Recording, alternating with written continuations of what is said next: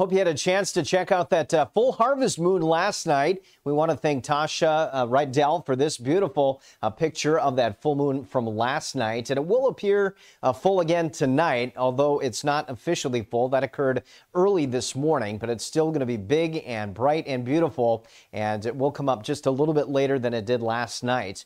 If you're heading to the away game versus Pulaski County and Madison Central, kickoff is 7:30. Temperatures will be falling into the lower 70s, and then after sunset, we do expect to see those temperatures into the 60s. Again, clearing skies with that near full moon out there, so bring an extra layer. Probably will need it. And some patchy fog will be developing overnight, but overall a dry weekend and a dry and mild start to October, which arrives on Sunday, and all of next week looking pretty quiet as well. There is our view from north of town on I-75. A few clouds drifting through, but again, looking at some clearing skies as we lose that sunshine.